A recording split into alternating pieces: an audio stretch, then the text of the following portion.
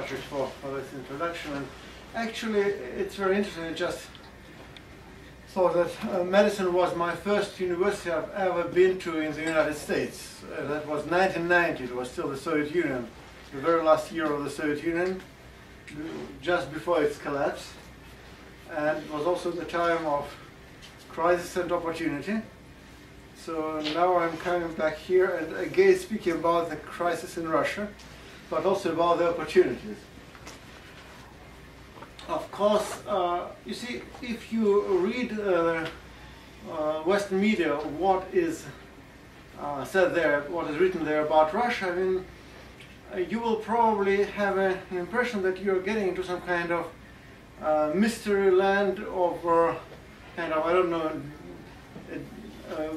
inhabited by some kind of Disney characters, probably, because the picture is that of a society where, on the one hand, you have a totally authoritarian, terrible government, then you have some great, nice dissident liberals, and then you probably have some strange population which is totally obedient, which is totally composed of slaves and people with the psychology of slavery and so on and so on and so on.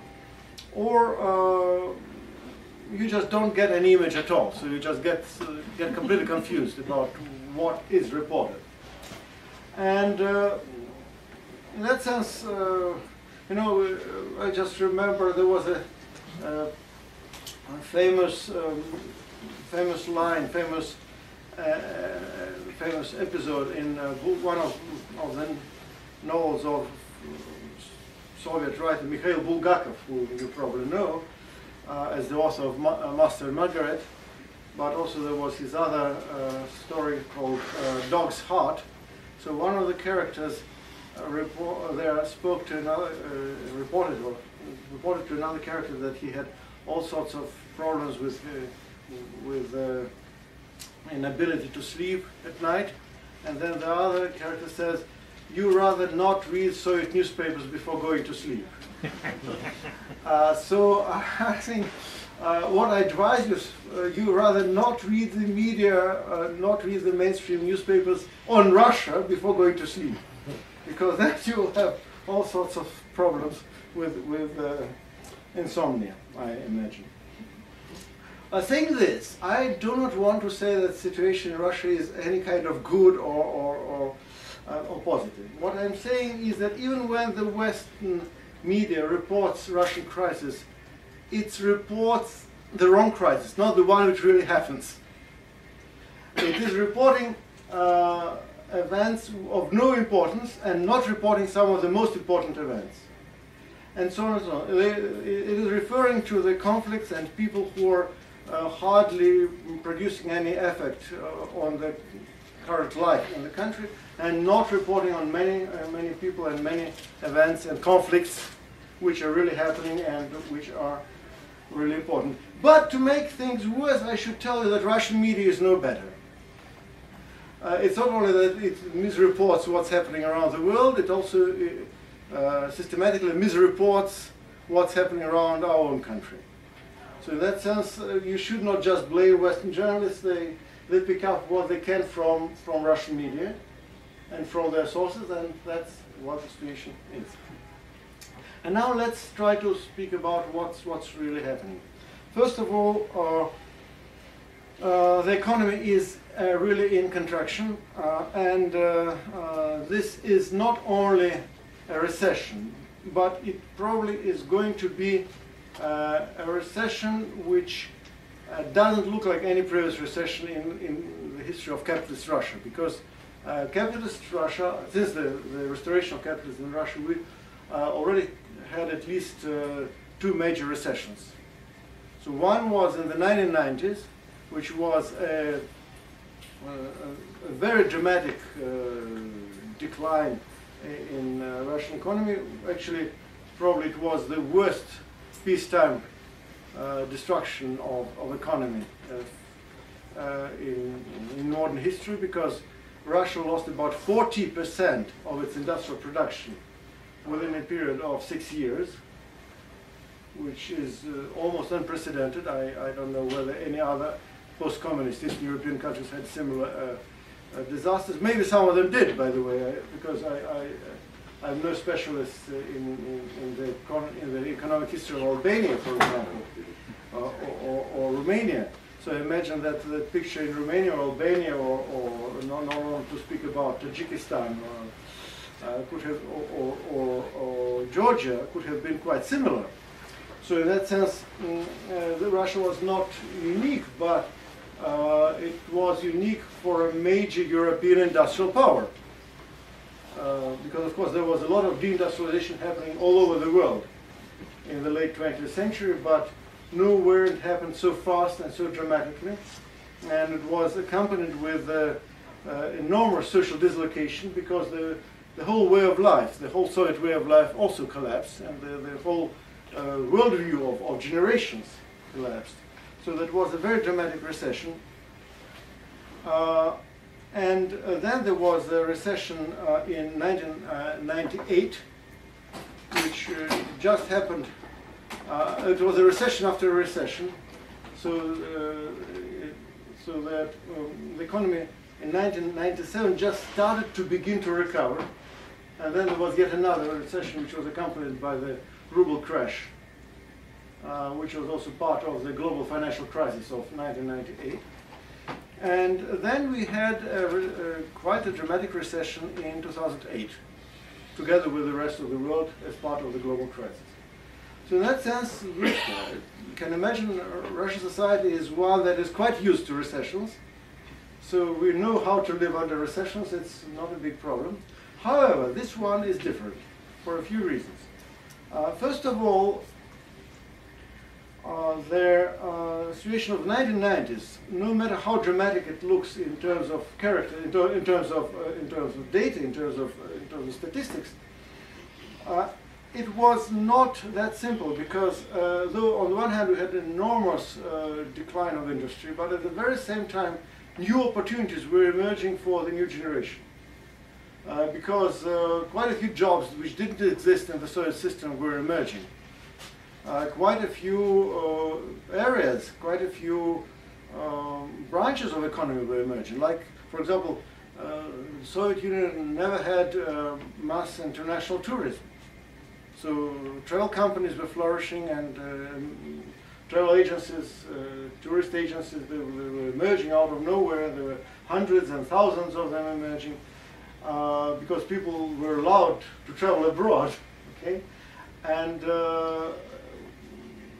private banks were emerging, commercial financial institutions were emerging, because earlier we only had state banks which had a totally different character. And people were able to start their own companies, their own businesses. Quite a few people became self-employed, and so on and so on. The economy was dramatically deregulated, and this deregulation led to enormous dislocation and enormous sacrifice for the population, but also it opened up certain possibilities for certain people who managed to kind of catch these opportunities. And of course the new bourgeoisie was emerging, and that also was accompanied with tremendous growth of inequalities, but also this bourgeoisie was creating its own service sector. This is a whole new sector providing services for the rich. So quite a few people were making money on providing these services. So in that sense, it was a combination of disastrous contraction, disastrous decomposition of the old Soviet way of life and old Soviet economy, and the opening up for a whole generation of people who were capable of using these new opportunities. And that's why this economic disaster didn't lead to any major political collapse, though there were very serious political conflicts, like in 1993 when Yeltsin organized the coup d'etat, and I was myself one of the victims of this coup d'etat because I was arrested as opposing it. There were mass protests and so on, but still the system managed to survive, and though Yeltsin was extremely unpopular and hated by the population, nevertheless he managed to last till the end of his term and pass the the presidency to Putin. He was his candidate, who was handpicked by him and the top oligarchs as the person to normalize the situation, which Putin really did.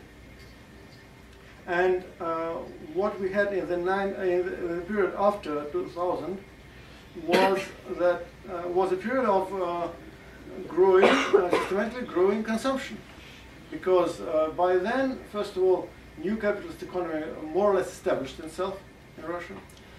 Then, what is very important, oil prices started growing, and prices for some other commodities, mostly raw materials, which Russia exported, were growing.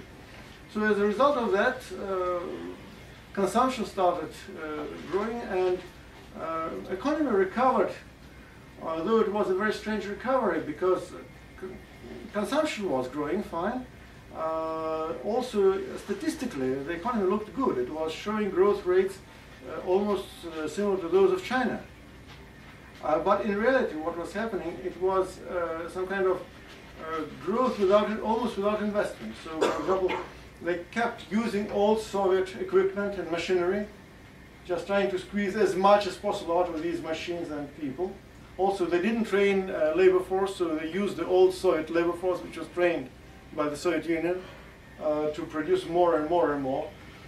So in that sense, the economy was growing, but it was not really developing. That was exactly the problem. There was a growth without development. Well, the term growth without development was invented by Latin American economists already in the 1970s for a completely different situation. But I think Russia in the era of Putin, in the period of Putin, would be a perfect illustration to this thesis, to this concept, because there was definitely economic growth, and there was definitely a success story of a sort, because I should tell you that lives of millions of people really improved, and improved quite dramatically. And that was one of the reasons why also we had political stability for all these years. But at the same time, the economy structurally was getting weaker rather than stronger. Maybe another comparison will be with Clinton years in this country. In a certain sense, there can be a comparison that everything looked good, consumption was on the rise, so all financial and economic indicators looked good. At the same time, there were increasing structural problems which are accumulating and accumulating and accumulating and not resolved. And so in that sense, the story of Russia in the 2000s is not unique at all, but it's very extreme in a certain sense. But what is also important for that period is that a very specific social and political model emerged, which is associated with Putin, and which has very little with the image of Putinism which you can get from the Western media. Because if you read the Western media, you have an image of a heavy-handed dictator which controls everything and everybody, which manages everything, and so on and so on. And everybody is just so terrorized or so shy as they never say a word against, and it's a very, very controlled society and state. In fact, it's exactly the opposite. The model of Putin was based on the president, on the top guy, being extremely weak, and his weakness was exactly his strength. Because there were different oligarchy groups, different corporations, different interest groups, which were competing under Yeltsin. And during the period of Yeltsin, they were almost killing each other, sometimes physically killing each other. So they were always fighting among themselves. So what happened under Putin was that the presidential administration started functioning as the arbiter between interest groups. So in that sense, Putin became the top mediator, the absolute mediator between different groups. His policy was always to listen to everyone, to listen to every single interest group, every single interest group, to every single oligarch, every single corporation, learn what they want, and try to satisfy everybody, and try to arrange a compromise that nobody is angry, nobody is unhappy with what's happening. But that was only possible as long as there was the oil money coming. The petrodollars were coming, the oil money is there, and once it is there, it is very easy to satisfy everybody.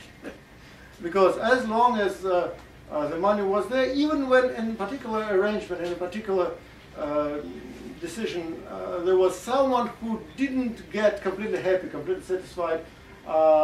This side was still capable of expecting that next time, in the next turn of negotiations, this good mediator is going to remember that somebody was not totally happy, so he's going to be satisfied and he's going to be compensated at the next round of negotiations, the next round of compromise. So the whole system was a system of permanent compromise, permanent dynamic compromise, which was made and remade time and again. What is also very important is that people, the majority of the population, of course, they were not institutionally involved in the process of compromise making, this process of decision making by compromise, through compromise. But in fact, I should say, the strong side of the system was that they considered the importance of their population, that the population had to be more or less satisfied as well. So imagine it's a kind of compromise between wolves, who also consider that sheep must stay alive, more or less. So that's basically the kind of system we've got. Of course, there was one moment when this compromise from the elite side was really under serious threat. It was 2005, when at some point the new liberal part of Russian elite, especially associated with the financial sector, started getting extremely angry that too much is left of the welfare state. There is too much of the welfare state, which is not dismantled, which is not completely abandoned. That was the first stage of Russia's negotiations with the World Trade Organization, and the World Trade Organization was insisting on Russia dismantling some of its welfare institutions as contradicting the WTO arrangements which were already in place. And they did try to do that. In January 2005, they launched the campaign to, as they called it, to monetize the benefits, basically to make some sectors of post-Soviet population, like, for example, senior citizens who enjoyed particular benefits, abandon these benefits for some symbolic financial compensation. In fact, that resulted in mass riots and protests all over the country, with millions of people going to the streets. And that was a very good lesson. Since then, quite for a while, the ruling elite decided not to touch the welfare state. On the contrary, actually, the money was coming into the welfare system, and the money was coming into educational system, the money was coming into healthcare system. Usually that money was used in a very inefficient way, but still, for education, healthcare, and so on, it was better to have at least this inefficient investment than to have no investment. And of course, again, it is also very important that during this period they managed to commercialize the housing system, and to a certain extent they commercialized the transportation system, which is now quite felt in Russian society, that it made life much tougher for considerable groups of population, which depended on cheap transportation and cheap housing before. But because during this period of time the middle class was actually growing, not only getting better off, but also growing in numbers, so that meant that even the poorer layers of the population, they kind of agreed on that, saying, okay, probably we are going to pay more, but well, so the salaries are going to increase and we have a chance to become middle class ourselves, so maybe it's not such a bad thing that they're commercializing housing, because at least we will probably have chances to improve our housing conditions through buying or exchanging flats and so on and so on. But healthcare and education remained very much within the system of welfare state, very much subsidized and non-commercial. And of course the pension system more or less recovered after the disastrous situation of the 1990s, when pensions were below the misery level. And in the 2000s, the pensions didn't become very high, but at least they became kind of good enough to survive the pensioners for the senior citizens. So all that looked quite good, as I told you, till the big economic crisis. And of course, Russia survived the first shock of the global crisis in 2008 for one very simple reason: Russia was saved by the Federal Reserve. Because, you know, there was a famous saying of Alexander II, Russian Tsar, or very reactionary Russian Tsar of the 19th century, who said that Russia has only two allies: its army and its navy. And recently, Vasily Koltashov, my colleague, Russian economist, said that Russia has only two allies: Federal Reserve of the United States and Chinese Politburo. Why? Because when in 2008 oil prices collapsed, they also collapsed to the level of $40 per barrel. Russian economy contracted in a very, very rapid way, and they discovered that though they accumulated huge foreign currency reserves and gold and foreign currency reserves, these reserves, no matter how huge they were, started disappearing very, very fast, within months. And it looked quite dramatic, quite bad, till the moment when Federal Reserve actually turned on its printing press. When Federal Reserve turned on the printing press, when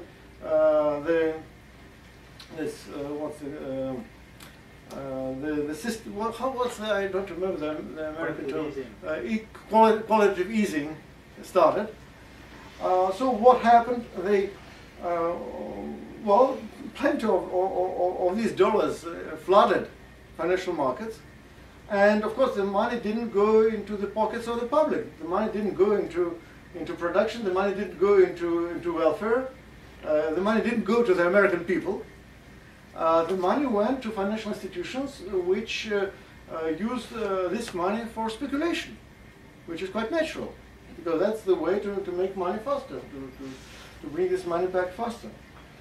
And what happened next? Oil is among the commodities which are best for speculation.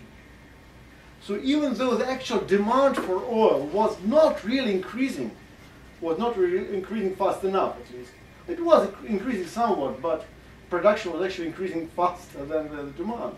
So it was an overproduction of oil situation already in 2008. Well, by the way, remember, it was so long ago, and the oil production situation continued for years and years and years on the global market. Why? Because they were just selling this oil as a speculation commodity. So, like a tanker moving from Abu Dhabi, say, to Amsterdam, was sold and resold plenty of times before it arrived anywhere. So it was also the oil which was still in the ground, which was already sold and resold with futures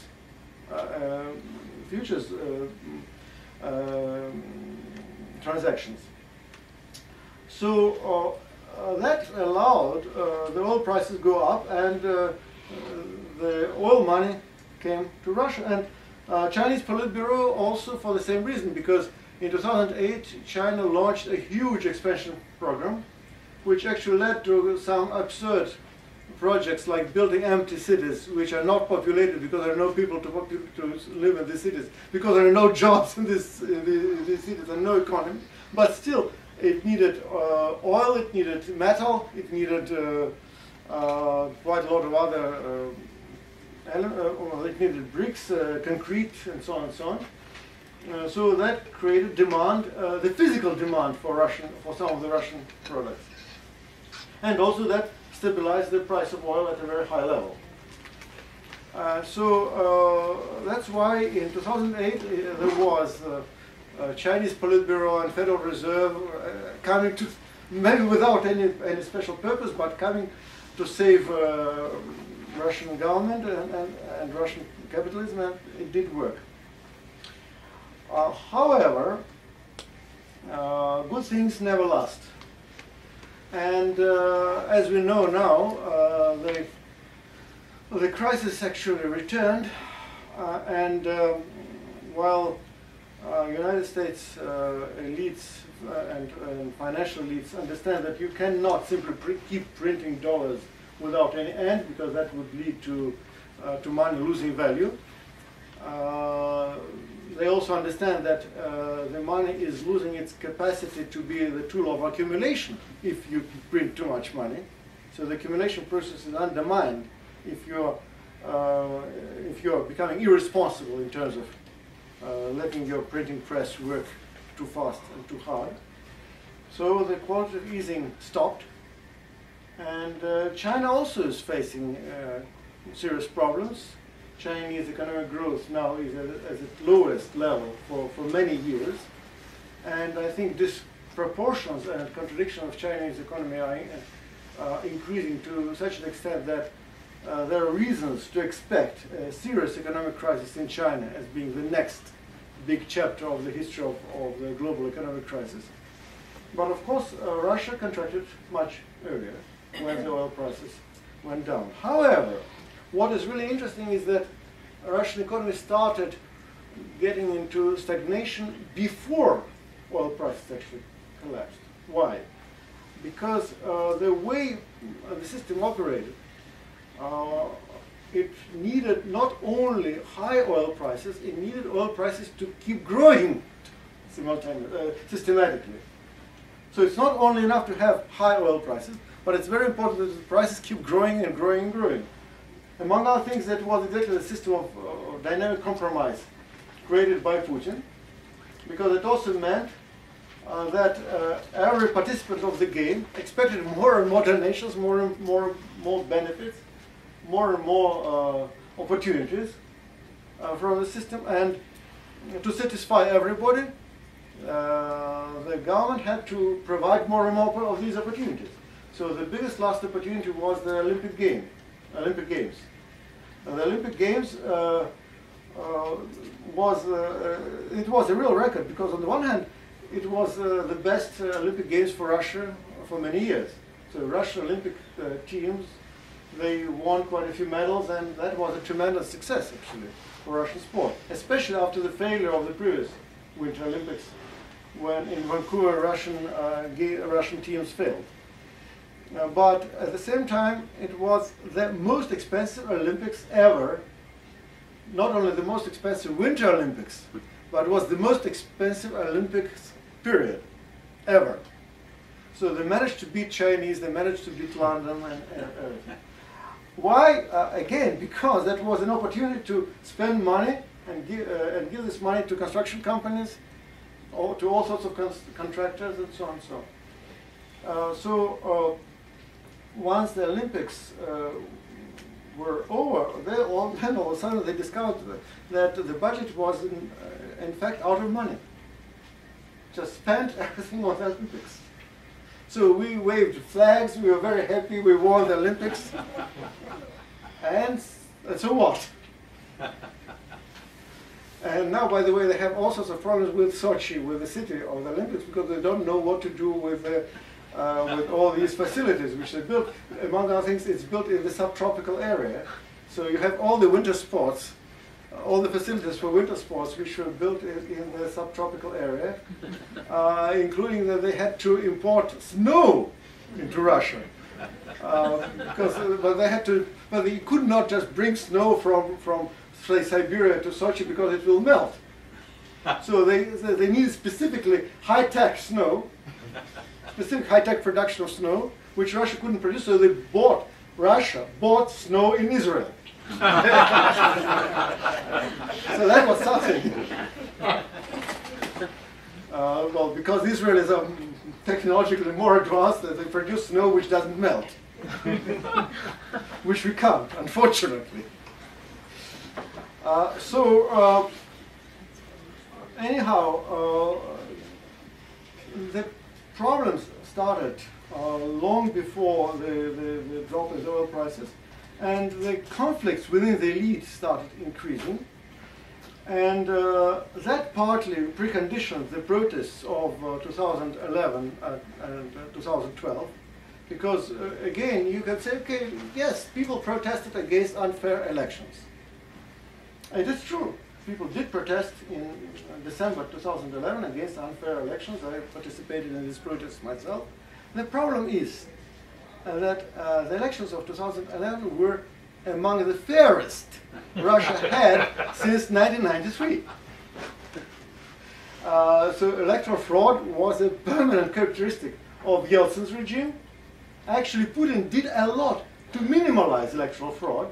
Actually, under Putin, there was less electoral fraud than under Yeltsin, though the way they achieved it was also very specific.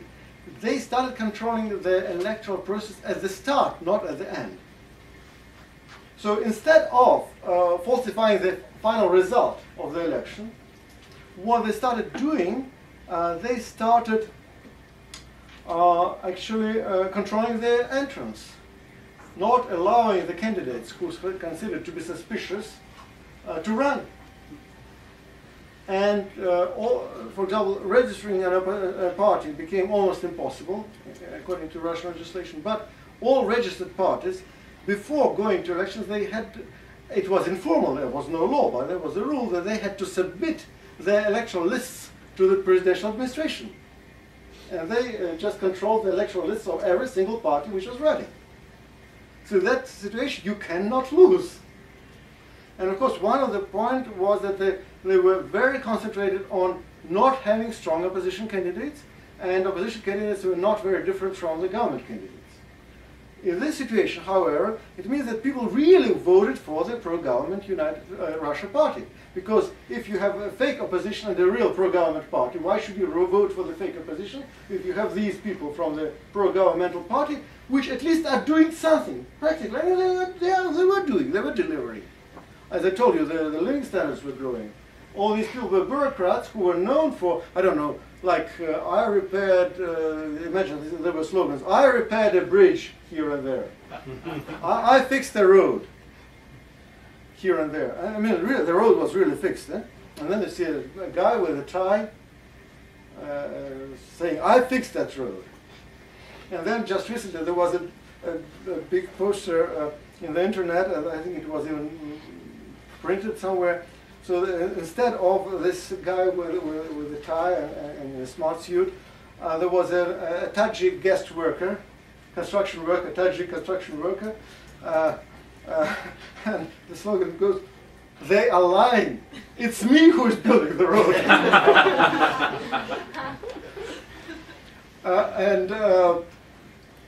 Actually, of course, you can understand that in this situation, people had real reasons to prefer the government party to the opposition parties, which presented no alternative. But the problem which they had, which actually led to a new wave of electoral fraud, was a very specific problem. People just stopped voting altogether. They just stopped coming to the polling stations. So the real turnout was like 15 to 30%. And though Russian legislation has no limit to the percentage of voters, so even if one person votes, that's enough for elections to be valid. In moral terms, in political terms, in ideological terms, it was very important that they had to announce that the majority of the population voted. And I remember interviewing a guy from an electoral commission who was reporting on massive electoral fraud he was involved in, and he said that they've got only 15% of the voters, the voter turnout, and they had to pretend that it was 60%.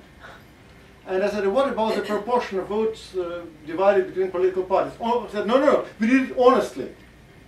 This fraud was done in a totally honest way. everybody got exactly the right percentage.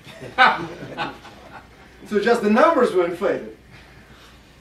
But the percentage was correct, so every party got exactly as much as it got from in the original situation. But in 2011, presidential administration, for some strange reason, decided to learn what was the real situation, because they didn't know. Because you see, all this fraud, it was not some kind of organized fraud at the level of the central government.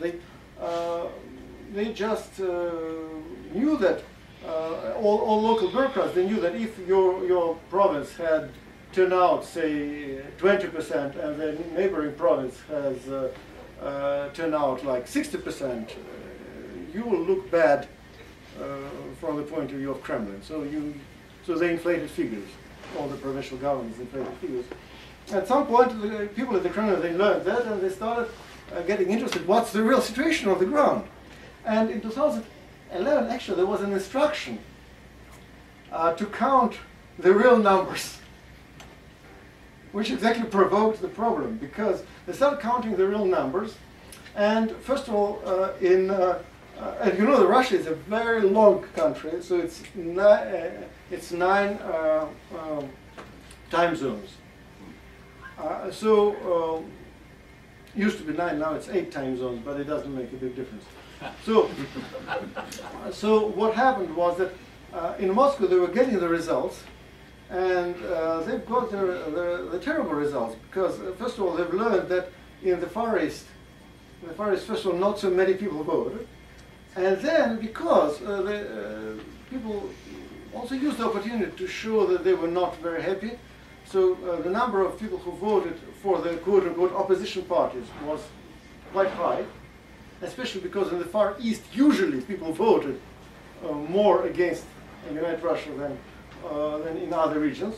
Also, it's the region which is materially worse off than other regions, and there were conflicts with Moscow earlier during the crisis period, because Moscow tried to block the import of used Japanese cars, which was a big business in the Far East. So in the Far East, you can never find in a place like Sakhalinsk, I've been recently, you can hardly find a car which is with the proper wheel drive. You know, the wheel drive. So they drive on the right, and all the cars are fit to drive on the left side, because they're all Japanese. So it's very odd, you know.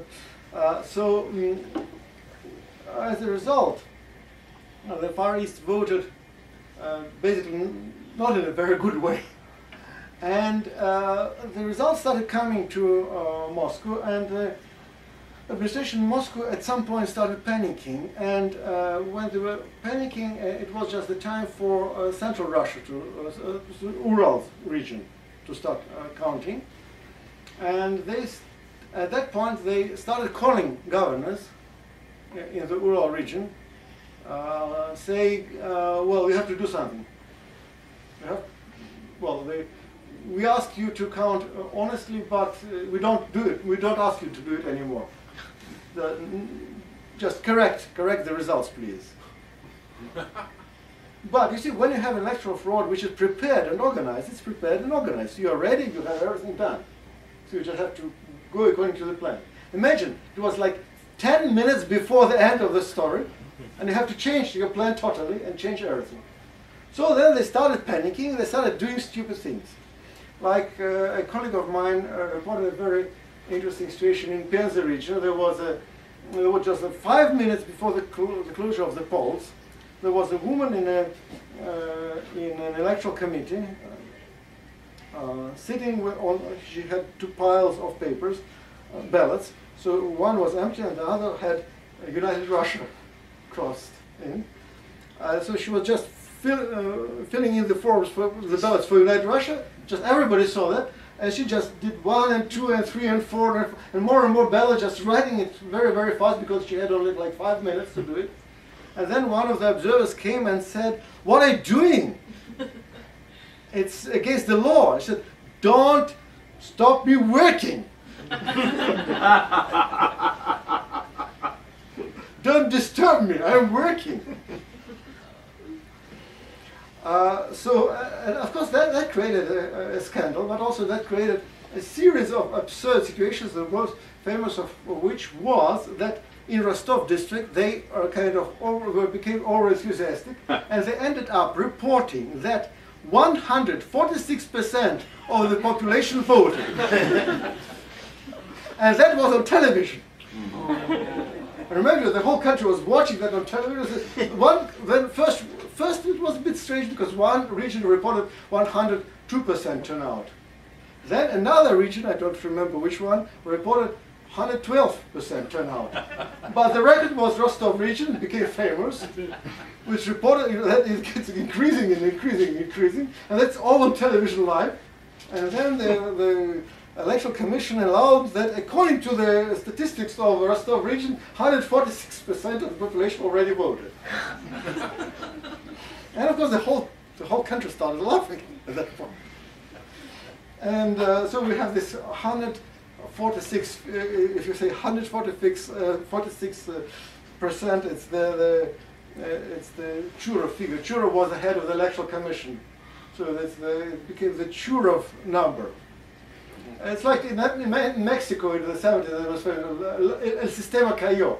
El Sistema Cayó, when also they had the famous electoral fraud story, and the chair of the Electoral Commission appeared on television and they said the system collapsed because they turned off the computer, which was showing the wrong figures.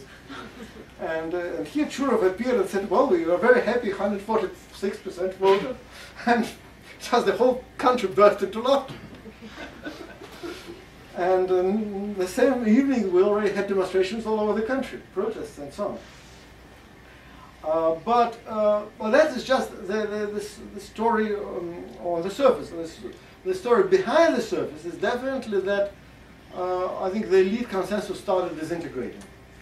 The elite consensus started getting less and less stable, and now what we are having is that actually the big problem is that on the one hand we have a real power struggle, that there is an opposition which is systematically attacking the government, which is very, very aggressively against the government, and which is very visible, which is creating the new situation of political conflict. But then what we discover, if you again go a little bit beneath the surface, the struggle is not between the opposition and the government, but the struggle is inside the government. And the opposition is just used as a tool by one faction of the government against another faction of the government. So the real struggle is inside the elite, inside the state. Just to give you two examples. One example is that every year we have an event called Gaidar Forum. You know, Igor Gaidar was the prime minister under Boris Yeltsin, who is exactly the one who managed to destroy 40% of the industry in a few years. So he's very unpopular with the people, and so he's extremely popular with the new liberal economists, or new classical economists. So Gaidar Forum is a place where every year all major economic ministers and all major opposition economists come together and plan together how to develop the country. So they come to they just work together and in the same work groups, in the same workshops, discussing strategies. So at the same time, the government ministers in the Gaidar Forum make sometimes very strong statements against their colleagues, sometimes against Putin and others, especially against those ministers in the government who are preventing them from dismantling the existing welfare state.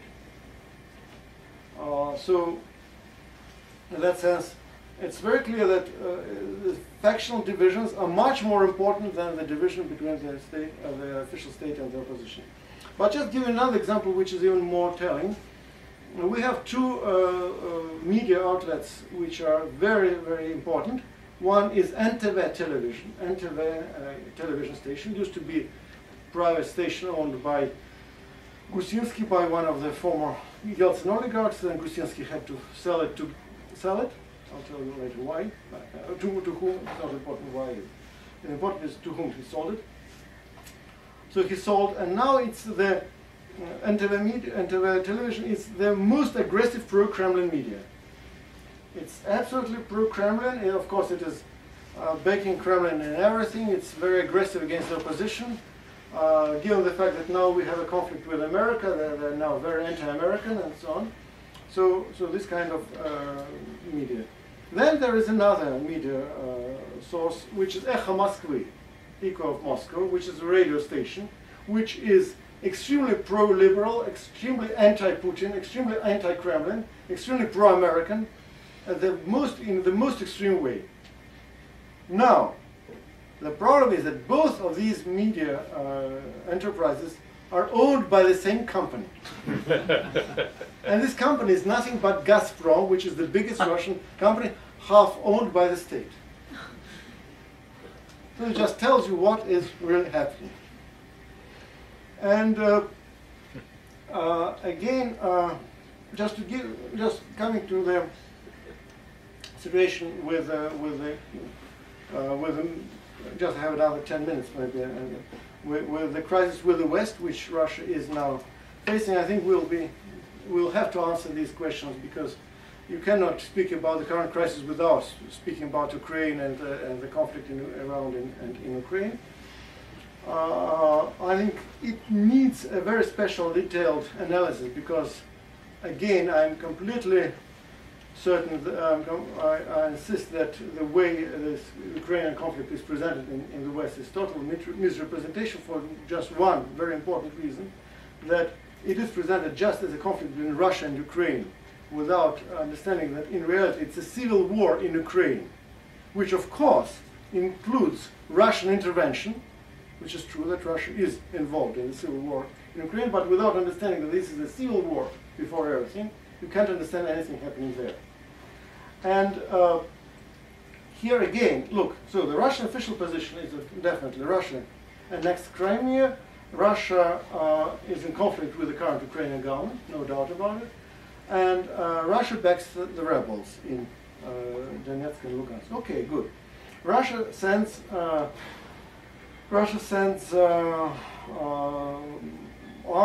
sends weapons, sends ammunition, sends fuel to the rebels. That's well known. Every Western media tells you so, and it's true.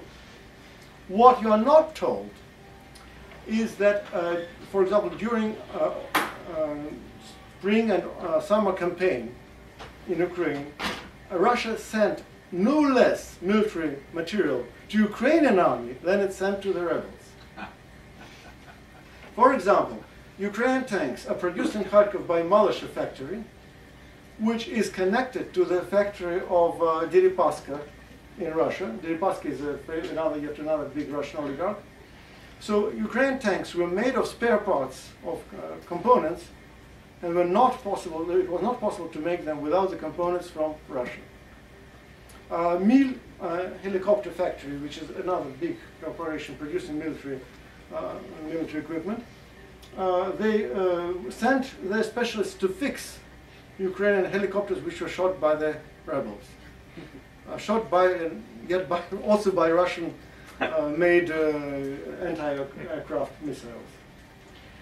But I can give you an example which is even more dramatic. For example, you know that since Crimea was annexed by Russia, Ukrainian government announced financial boycott of Crimea, and they ordered Ukrainian banks to block accounts in Crimea, to block credit cards in Crimea, and actually to block the financial process in Crimea. What are the biggest banks in Crimea? The biggest bank in Crimea is Sberbank, which is exactly the biggest Russian bank, which is also partly owned by the state. So what happened? Sberbank was the one which led the boycott of Crimean financial process, financial system. So they were the first to withdraw, the first to block their own bank cash machines, and the banks they left Crimea. And some other Russian banks did the same, following the orders of Ukrainian government rather than the orders of Russian government. Well, because the Russian government ordered them to stay, well, they left. But don't forget, these are state-owned banks. I mean, they're not completely state-owned, but they have state majority shares. Did something happen to any of these bankers? Nothing. No. These people appeared at Gaidar Forum also discussing how to continue reforming Russian economy. So what does it mean? It means that, in fact, first of all, the war in Crimea, the war in Ukraine is not only an Ukrainian civil war, it's also a Russian civil war. So different factions are fighting each other in Ukraine. Just the different Russian factions are fighting each other in the territory of Ukraine. Fortunately, so far they can't do it inside Russia. Second important thing is that this elite consensus cannot be continued for too long, because it's already falling apart. But the final thing, which is also very important, is that the neoliberal section of Russian elite is now winning in their attempts to dismantle the welfare state. So something which they failed to do in 2005, they're trying to do in 2014 and 2015. For example, there is a systematic attack on the education. We already announced that our society is too educated. We have an over-educated society. So the Ministry of Education says that this is absolutely intolerable, and something has to be done about it. And they're working hard. So the policy is to decrease the number of educational institutions in Russia within 3 years by 50%. The same policy they have in terms of healthcare. They think that healthcare provided by public structures should be only in emergency cases. That means everything else has to be commercialized and privatized. But to do it, you first have to destroy the public healthcare system. So in Moscow alone, recently they closed down dozens of healthcare institutions, and they recently fired 8,300 doctors in Moscow alone. So I think this is going to produce inevitably a backlash, because if we had this backlash in 2005 around the issue of so-called benefits, it was partly because people were provoked immediately by one decision of the state. Now they're trying to do it in a partial way, so that they are cutting healthcare system, not the same day, in the same way as they're cutting the educational system. They are now trying to attack the pension fund, but they're not doing all these things at the same time. Now, by the way, they have a great new idea about the pension reform. They think, and that was already announced, they want women to have smaller pensions than men. You know why? No, it's not about discrimination, no. It's because women live longer. And because of that, they have to be punished. It's about equality. It's about gender equality. The same amount of money for everybody. Women live longer, so it means that they have to get less money on a monthly basis. It's very logical. That's how neoliberal economists think. And finally, why is this crisis so unique? I started with saying that this recession is unique. Why is it so unique? I think it is unique for two reasons. First, in terms of new opportunities, they're not available, unlike the 1990s.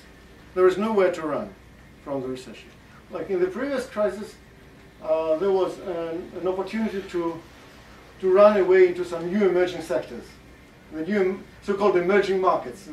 I hate the term because it's funny to say Russia is an emerging economy or emerging market. Russia has thousands of years of history, and it was a major industrial economy for at least for the 20th century. But anyhow, so there were emerging opportunities which are parallel to the declining state economy, which were emerging there. So there was somewhere to run. There were always these new opportunities which compensated for the crisis of the industrial economy. It's not the case now.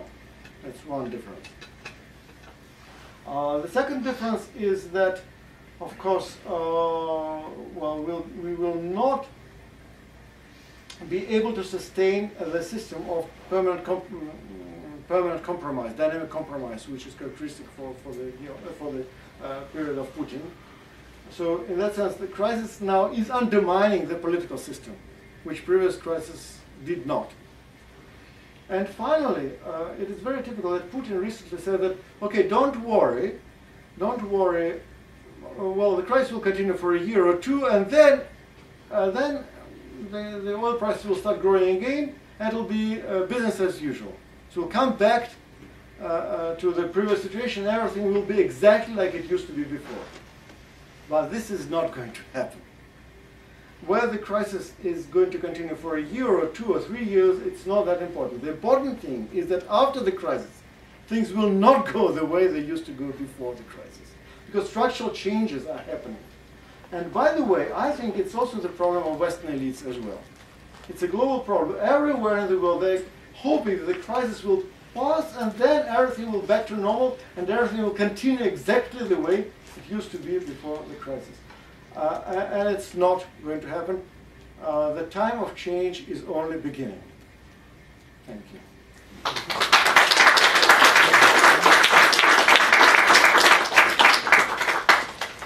Wonderful. So I think we can take some questions. So here and then It was a very interesting talk. Thank you very much.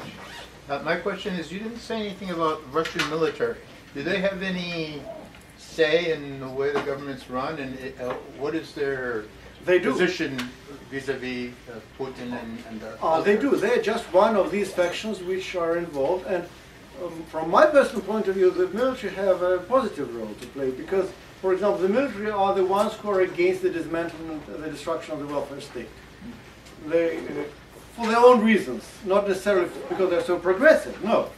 But they have their own reasons like stability, and also the military officers and others, they are dependent on certain segments of the welfare state themselves.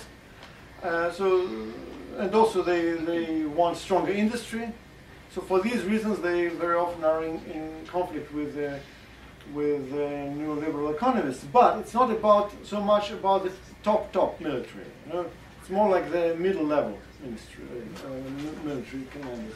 And also, of course, that explains much of what's happening in the Ukrainian case. Because, for example, if you take the case of Crimea, it was a very strange situation because, of course, Russian government definitely backed Crimea when it was trying to run away from Ukraine. That was absolutely clear. But in fact, they didn't plan initially to annex Crimea. They expected Crimea to become like Northern Cyprus, the Republic of Northern Cyprus, or like Abkhazia, like Transnistria. Russia already has these puppet governments around, like Transnistria, Abkhazia, South Ossetia. There are three republics which are dependent on Russia and which are formally independent. Well, all they wanted it to be, okay, Kosovo, if you take the western side, Kosovo. So that was how they saw that. And contrary to that, Crimean elites were insisting that Crimea had to be officially transferred to Russia for two very important reasons. One reason was that they wanted economic support from Russia directly and legally, like pensions, salaries for public servants to be at the Russian level, which is probably maybe twice as much as they used to be in Ukraine, but also important that you have to pay officially from your budget. We do not agree that you play all these games with us. And the second reason was that they were afraid of Ukrainian troops moving into Crimea. If Crimea was not officially taken over by Russia, then Ukrainian troops would have a possibility, like in case of South Ossetia, to intervene. And by the way, there was a much greater risk of a war between Russia and Ukraine, a real war between Russia and Ukraine, happening if Russia didn't annex Crimea. Because then the South Ossetian situation was going to emerge with Russian troops being there, Ukrainian troops moving in, fighting, and Russian troops being officially there. And it's very important. And Ukrainian troops moving in, fighting the Opolchenia of Crimea, and that would be a mess. So, but Putin was hesitating, he was wavering, and now we have a lot of material already published by the participants of these events, so that quite a few ministers were against the annexation of Crimea. They were not against Crimean succession from Ukraine, but they were against that formal annexation, formal reunification with Russia. And actually, at that point, on the one hand, the Crimeans started doing everything on their own, declaring that they were entering Russia, even without any consent of Russian elites officially being announced. But they were backed by Russian military in Crimea, who were involved in the process quite actively, and who influenced the decision-making in Moscow, saying, you have to back us. Now it's a fait accompli. It's a fait accompli, you know. So in that sense, for example, I wrote an article then saying it's not that Russia annexed Crimea, but Crimea finally annexed Russia. Because they made the decisions and they forced the Kremlin to accept it.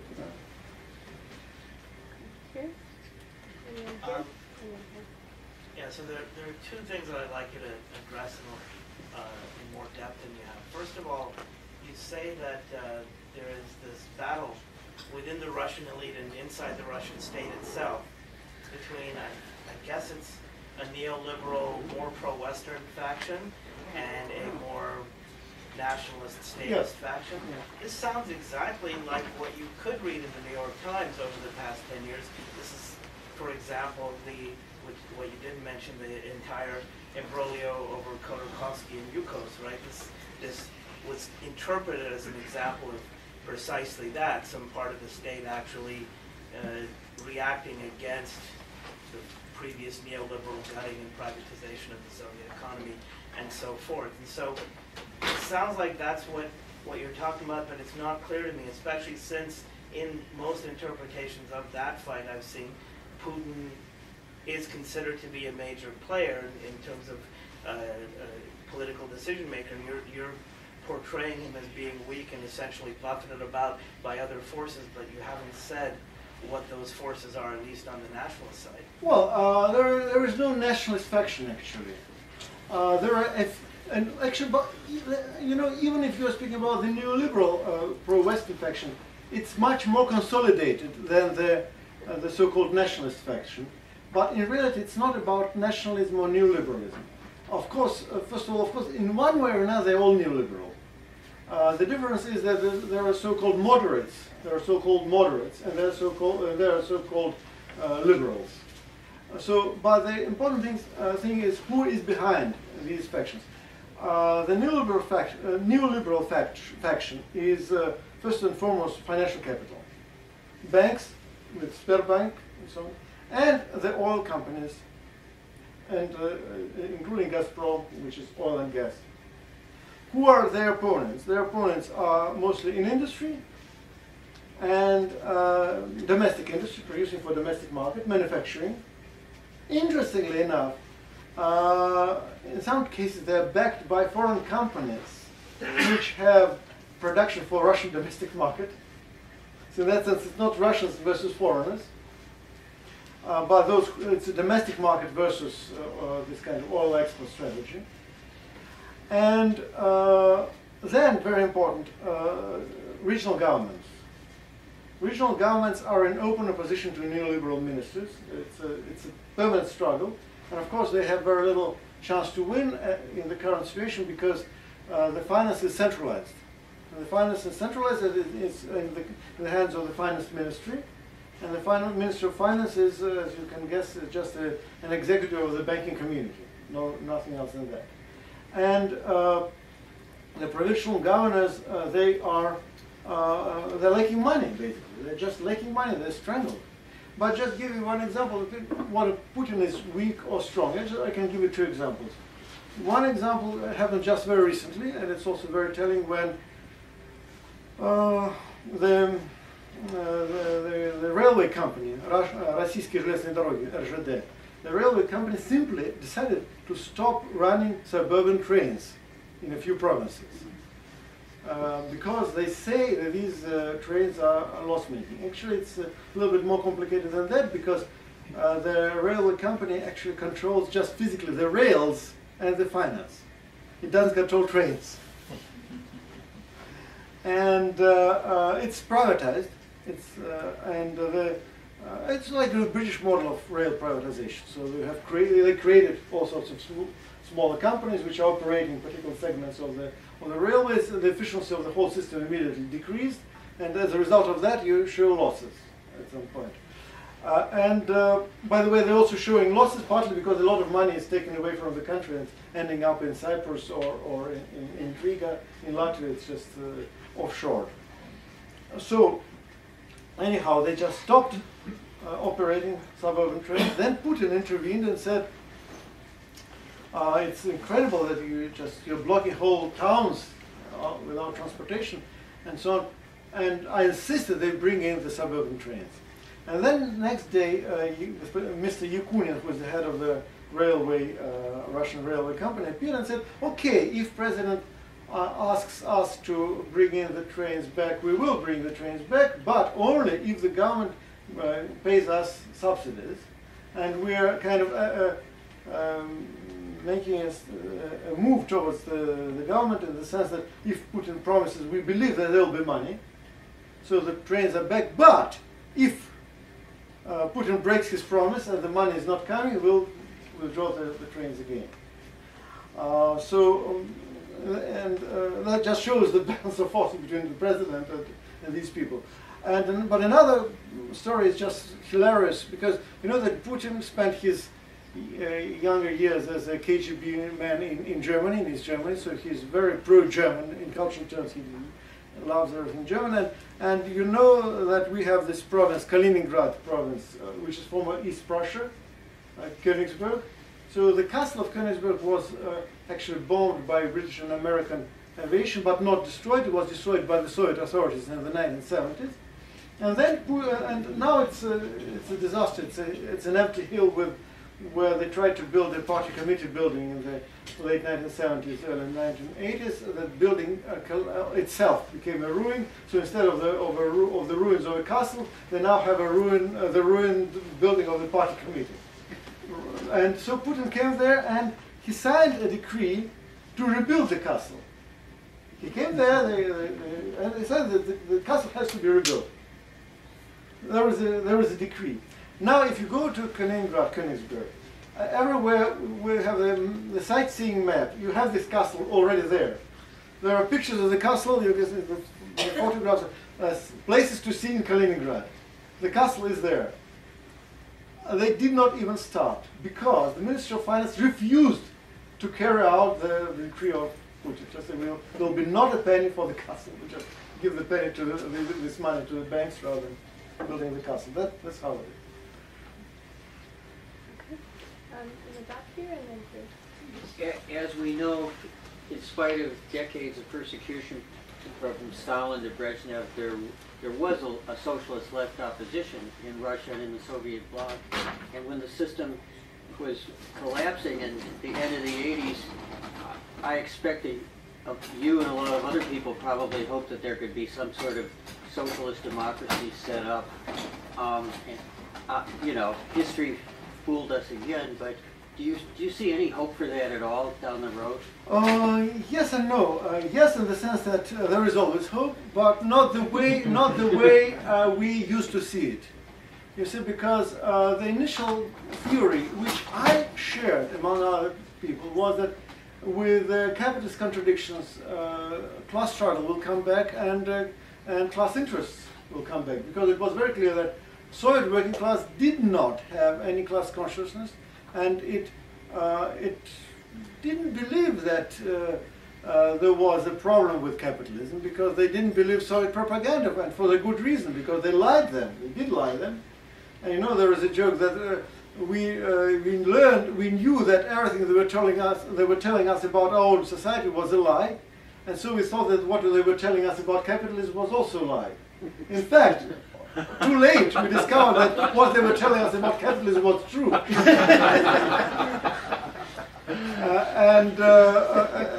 remember workers at a workers conference, workers from an automobile factory saying that well, you should introduce unemployment in Russia because there are too many lazy workers around. So the only way to discipline the workers is to introduce unemployment. Workers saying, activists, workers activists saying that. And I said, are you not afraid that you will be the ones to be laid off? And they produce terrible cars, awful Lada cars, just junk cars. And they said, no, cars are always needed, so why should we be laid off? We are producing cars, we are producing good stuff. And at that moment I saw there were two miners sitting nearby who laughed and said, these idiots, they think they're producing good cars. They themselves have to be laid off, they have to be fired. All these producers of junk cars, they have to be turned into unemployed. And then I turned to the miners and I said, well, don't you think that you will have a problem with unemployment? I said, no, coal is always needed. There was always a need for coal. Why should they lay off us? So everybody was sure that everybody else should be laid off, but not us. Why should we be the victims? So now it's not like that anymore. In that sense, this is passé, this is over. The problem is that people are lacking the experience of collective action, and especially collective organized strategic action. So because they can protest, there are protests, we had a project at our institute for like 5 years monitoring social and labor conflicts around the country. There are actually hundreds of them, and every month there are a few hundreds of events happening here and there. But they're not strategic, they're not organized, they're not having a perspective to develop into national campaigns, or even sometimes even into local campaigns. So they're very local, very kind of limited to a very particular case, not generalizing. And again, the point is that I don't believe that you can now have a proper class politics in Russia, but you can have a social bloc. You can have a broader social bloc in which you have to make political compromises to develop a movement to bring about what we call the new welfare state, to start with. Or we call it social republic, but in a more radical way. It sounds a bit more radical, more left-wing. But the point is that, anyhow, what people want is they want to retain the welfare state, they want to develop the welfare state, and they want mixed economy. That's also true. But how mixed, it's a different story. What is in the mix? You know? And that also means that we will have to make deals. We'll have to make deals not only to bring together different segments of the working class, of the labor force and so on, of the middle class, but also some segments of the bourgeoisie, some segments of business, which want to produce for domestic market, for example, which want to expand domestic economy rather than just sell oil to China. So in that sense, it must be a cross-class alliance. And by the way, I think the successful leftist projects now, so far, like Syriza and Podemos, they're also not based on pure class politics. They're also creating cross-class alliances. So in that sense, I think such a perspective is possible in Russia. And by the way, we're saying, well, the left is very weak, but you see, it's true, though we remember that during the protests of 2011, it was the left front which was one of the biggest forces in the Moscow protests. Though I think they were extremely confused in their politics, but just the fact is that there were lots of red flags there. And, well, Syriza was also very weak 10 years ago, 5 years ago, even 3 years ago, Syriza was very weak. It just emerged almost from nowhere. So I think the left can grow in Russia very fast if we get into the period of instability and the period of social change. Do you want to answer the question? Kind of. You've already mostly answered the question I was going to ask, so I guess I'll make a comment instead. That I wanted to thank you for highlighting some of the elements of privatization, continuing privatization that's happening right now in Russia, because I feel like that is something that doesn't get covered as much as it ought to in the Western media.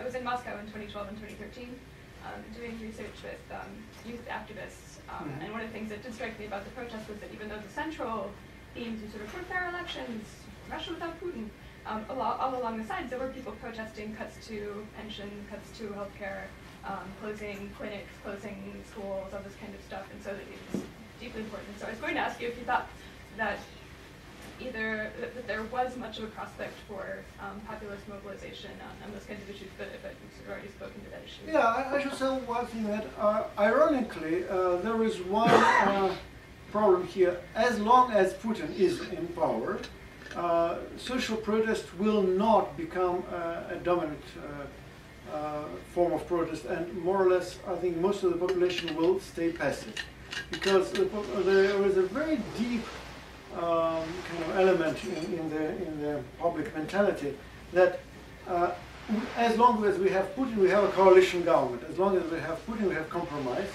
which means that the extreme neoliberal reforms are going to be stopped by Putin. So we're going to have some of these reforms, but not in their extreme form. And it's the only option we have. So it's like, as I once wrote, so the choice is between some kind of centrist schizophrenia of the current system, or neoliberal paranoia of the financial bloc. And only if Putin goes, which is not excluded. In this case, all these segments of society which are now passive, they will immediately move into action, and that will change the situation almost overnight. And that was, by the way, the situation in Eastern Ukraine, because Eastern Ukraine was extremely passive. They were not really supporting Yanukovych, but they were not protesting against Yanukovych either. They were just passively watching what was happening in Kiev, and they basically thought that though Yanukovych was not a good guy, but as long as Yanukovych was there, nothing terrible was going to happen for them. To them, nothing terrible was going to happen to them, because he kind of considered the interests of the East. Once Yanukovych was out and was thrown out in a violent way, so then they thought, okay, there is nobody in Kiev who defends our interests. There is no protection against the forces from Western Ukraine, which they considered to be totally hostile. So in that moment, they started mobilizing, organizing, they started protesting, they started organizing their own forces, their own opolchenia, and so on, which led to the real collapse of the state. On the other hand, I think it was also the miscalculation of the new people in Kiev, who considered that these people in the East were going to stay passive as they used to stay passive forever. And all of a sudden, they said, no, they're not passive. That's the same miscalculation Russian liberals are now making. They think, okay, we get rid of Putin, we'll replace Putin by Medvedev or by Kudrin or whatever, or Putin just steps aside for a little while, just pretending being ill, which is possible, and then the rest of the country will swallow it. And it will not. And that's exactly where the real protest will start, the real movement will start. Not before that, I think. Okay, and this is our last question. A couple of things I'm curious about. First of all, 60s and 70s, the United States sold a considerable amount of grain to the Soviet Union under the long-term, low-interest loans given to Russia for that purchase. In 79, of course, the grain was embargoed by President Carter.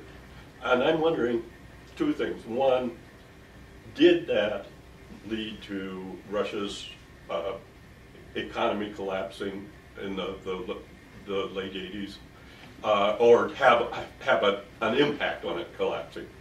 And secondly, has the Russian agriculture developed itself now that it's not so dependent on imported grains?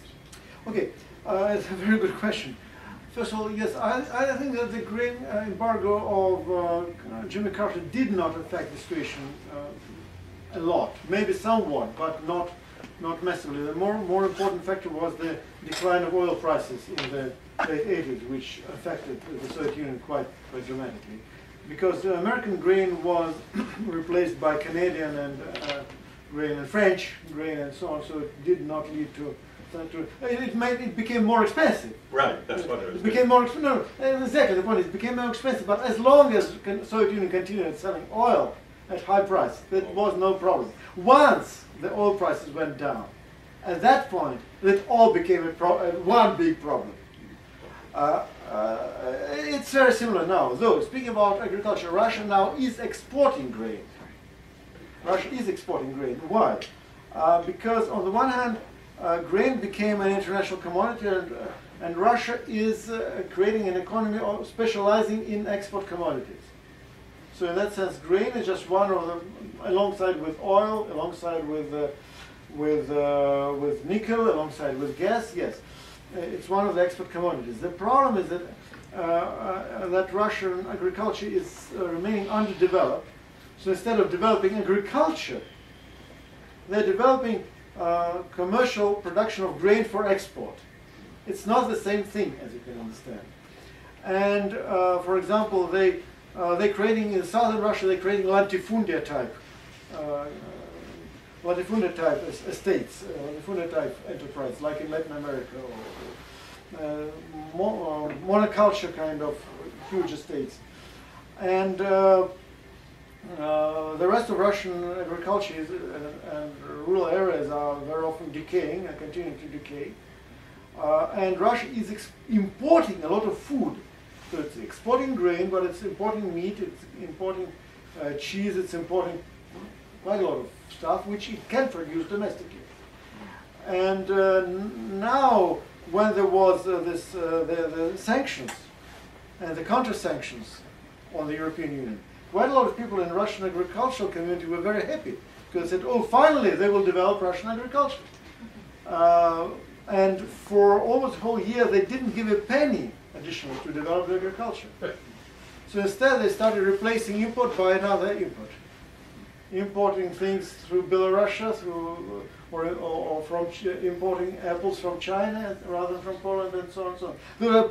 There are millions of tons of apples in Russia, which you cannot deliver to the major cities like Moscow because the roads are in terrible conditions, and because there are no structures to work with that. So these apples just disappear; they just rot. At the same time, they get millions of apples from abroad. Why? Because even technically, imagine if you're a big company working with agricultural products, what you do, you just send one boy or one girl to an office of a French or Chinese or whatever company, you sign one contract, and then the huge cars with apples will come to your stores, period. Forget about it. If you want to work with Russian farmers, you have to visit hundreds of these farms, organize deliveries, organize supplies, and so on. It's a lot of work, it's a lot of pain, and you have to do it out of what? Out of patriotism. It's not something which stimulates businessmen, you know. So the state has to take care of that. The state has to work on that, to create the new opportunities for those farmers to deliver their products to the markets, fix their roads, create transportation opportunities and facilities, and so on. The state must do it, and that's why I think there is a real need for what we can call a Russian version of New Deal, at least, if not for more radical policies. Personally, I will favor a much more radical policies. But even if you don't favor radical policies, there is an objective need to do something about roads, about agriculture, about domestic production, about farmers, about industries which can have a tremendous development potential, but they need investment from the public sector and so on. And unless you do that, Russia will decompose, I think. And that's why I'm optimistic, because I think Russia will not decompose. So in some way, we will find the solutions to these problems. Thank you.